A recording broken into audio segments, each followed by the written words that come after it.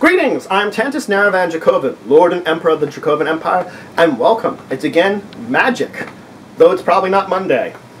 Today we're going to talk about sets. We're going to start defining the sets that came out and talking a little bit about their history, about their backstory, about what's going on with them.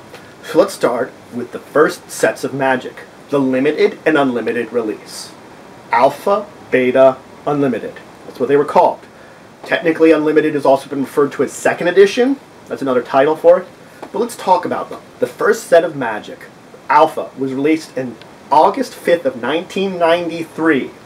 So that's over 20 years old now. It was Richard Garfield who developed the cards, and his friend, who was at the time president of Wizards of the Coast, which published them. Alpha was a black bordered magic cards, and they had about 2.6 million created in this first draft of cards. Now, in this first printing, there were plenty of errors. If you actually compare an alpha and beta card, the corners are different. The beta card has the corners of all magic cards. All the magic cards, if you look how the corners are shaped, that's the basic shape of a magic card. Alphas have a different sort of corner. You will notice it dramatically. That's the big difference you can tell between them. Again, it also had some errors, it had some missing cards. It was a little bit of a hot mess. But then came out Beta, the basic second printing. In the second printing, they had over 7 million cards printed here. And that's when they sort of corrected the errors, got the full set together. They got it together, and that was in September of that year. So both of these had black borders. Then we get into December, where we have the Unlimited release. It was considered a reprint, actually. The reprint of Unlimited meant that they decided at this point in time, anytime they're going to reprint cards, they're going to give it a white border. This has been negated since then, but at the time they thought about that. So the Unlimited release was their biggest release, and it lasted, it was their first big set. Most people kind of think about Unlimited as the first release of Magic, because the Alpha and Beta, they had limited numbers. Unlimited, they just printed so many of them, because it was widely popular to begin with even. So in December of '93, Unlimited was released. It was the full set. I'll talk about a bunch of the famous cards in it in a minute. They of course put out starter boxes which had 60 cards in them, and booster packs which had 15, which kind of defined a lot of how Magic was sold for a lot of years. And that white border for like the core sets lasted until they got into 10th edition. So consider that this was the 2nd edition. That's how long white borders lasted, until they sort of moved away from reprinting a lot of cards and maybe reprinting some but adding more in their core sets, because these were the core sets to begin with. I'll talk about expansions and such, but the game's supposed to take place in Dominia. It's a plane. It's got all these kind of terrains and stuff. That's the basic storyline. You're a planeswalker fighting it out. I've talked about this a little bit, and the basic setting is in all these lands and civilizations in Dominia, so they mention a lot of these civilizations by name, or a lot of lore is built in to this set that maybe isn't expanded upon until much later. It's sort of, Magic builds upon its own lore. So we talk about there's certain creatures that have names of places in them, and we don't know about those places until later on, where maybe there's some more cards, or there's a comic book they put out, or a book which talks about these, that they expand upon their world setting. And that's a lot of what, a lot of what happens in the world setting of Magic was established here. So the set had 302 cards. That's a lot of cards, but and a lot of them have been reprinted over the years. A lot of these cards that were in these first set, basically, have been reprinted over and over in different places, different times. There are a bunch of them that actually they didn't work enough to be reprinted. They just were discarded because of problems with it, because some of the concepts that began in Unlimited have also been discarded. I'll talk about it later, but Ante was a concept in Unlimited, in the basic rules of the game, which has long been since discarded because it's a very gambling sort of concept, and Magic didn't want to be a gambling game. You have to think of it that way. Let's start talking about the famous cards from Unlimited, because there's a lot of them. I'm going to talk about the famous cards, and then cards of importance. The cards of importance are probably less famous, but they sort of define certain rules or certain archetypes of cards. So the famous ones, though. Let's start with the Power 9. Now the Power 9 does have some overlap with one of the other groups, the Boons, but I'll mention the last one that overlaps at the end. So the first one's Black Lotus. Black Lotus costs you 0 mana to play, and you can play it out.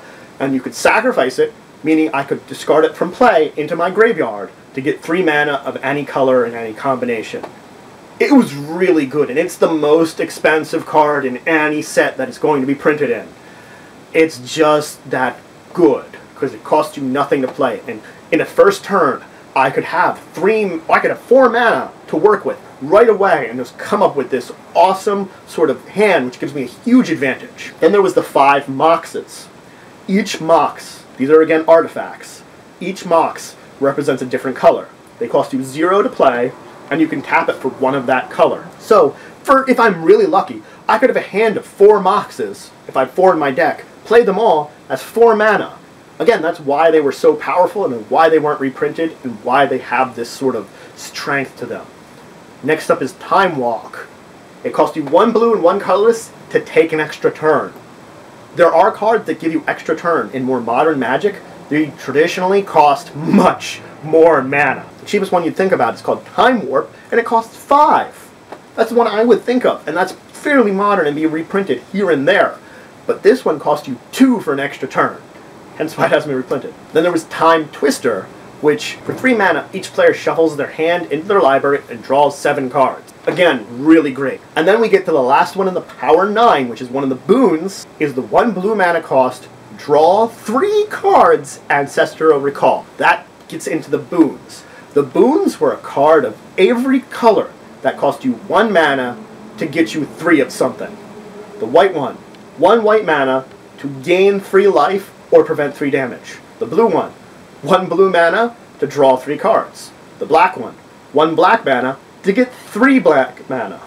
The red one, 1 red mana to do 3 damage. And the green one, 1 green mana to give a creature +3/+3. Healing Salve, Ancestral Recall, Dark Ritual, Lightning Bolt, Giant Growth. Giant Growth stayed around the longest of all of these. Healing Salve, it stayed around a little bit. Ancestral Recall went away right away. Dark Ritual stayed around for an amount of time, not nearly as long, and so did Lightning Bolt. These two were the next sticklers up to Giant Growth, which lasted for quite a while. But these were the boons. They're pretty famous. Next up is the Dual Lands. They were non-basic lands, I've talked about them, but they counted for purposes of cards as basic lands. So I can still only have 4 in my deck, but I might have one that counts as both a mountain and a swamp, for purposes of anything that mentions mountains and swamps. That's what I would have. Or the Volcanic Island, Mountain Island. These were the combination lands. Most modern lands that produce more than 1 mana aren't considered those basic lands. These were just, and the thing is, there's also might be like, in the modern day, they might come into play tap if they count as that, so you couldn't use it your first turn. These I could just play. They didn't come into play tap. They were there. I could use them right away. They counted as both. No special rules.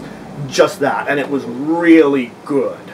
Hence why the dual lands are also very expensive. And the last one of the famous ones is Chaos Orb, which involves another ability which is defunct. You flipped it. You took it on and you flipped it, and it flipped around. If it did a 360, whatever it landed on the board was destroyed. It was gone. It was kind of crazy that you had to like flip things on the board. There was only a few cards that did that, but you know, this is mechanic where you're using physical motion, and they've gotten rid of that. They've gotten rid of that. So let's talk about less famous cards that had a big impact. We'll talk about them for each color. Let's start with white. White had 3 groups of cards. It first had a Disenchant. Disenchant said, destroy target artifact or enchantment. Nowadays, a lot of cards which do the same are referred to as a Disenchant, because this sort of was the example of that original ability. There was the Circle of Protections. The Circle of Protections were still white cards, but 1 for every color. That meant I could spend 1 mana to prevent damage of a source of that. So if I'm getting hit with a red creature, I could pay 1 mana, prevent red damage to myself. They were, you know, pretty defining. They stayed around for a while. And then the wards. I haven't ever talked about protection, but I will talk about it in the future. The wards each gave protection from that color. They didn't get rid of themselves. So there was a protection from white, a protection from blue, all these things. I'll explain protection later, but it's sort of, this was the defining sort of stuff about white. Next, let's talk about blue. Blue, of course, had counterspell. Blue was the first color, and pretty much the only color, to define a counterspell, which is you counter a spell. Target spell does not resolve. Target spell is destroyed. You know, it gets rid of a spell being cast, is what it does. It prevents it from working. You counter it. And this was the first sort of card sets to define it, and this was the big one in blue for a while. It was a 2 mana cost. It's been replaced since then, that the cheapest counter spells, because it's a group of cards now, are 3, of course, but this was the start of it. And then, of course, for a long time, blue had Prodigal Sorcerer and the Tims. The Tims is a reference to the Tim the Enchanter from Monty Python and the Holy Grail. It just became this moniker for this one creature called Prodigal Sorcerer. Prodigal Sorcerer was tap, deal 1 damage to target creature or player. That's what it was. And for the longest time, we had a lot of blue creatures that did that, that tapped and dealt damage. And it wasn't until much later on that sort of red took over that ability. So now if you see creatures that tap to do damage, they're most likely going to be red. That red sort of took over that ability. But in the original times, there was like Tims, and there was like nicknames for things that would do that. And it was this entire, you know, mythos of Tim started with. It was very interesting at the time. We're going to black. Black, of course, had Terror, which was just destroy target non-black, non-artifact creature. You started with these spells that would destroy non-black creatures, or destroy non-black, non-artifact creatures, or sometimes you'd get really lucky and it'd be one that would destroy anything. Black defined spells which just kill a creature right away. That's what black was defined in. And they also defined the card search, where I search my library. Demonic Tutor. It cost you 2 mana, and you searched your library for any card you wanted and put it in your hand. I own a few. I own one from Unlimited and one from Revised. That's one of my big cards I have. But it's sort of, you can play it, and you can search your library and pick one out. And there have been a lot of cards which do the same nowadays, but they're usually not so cheap.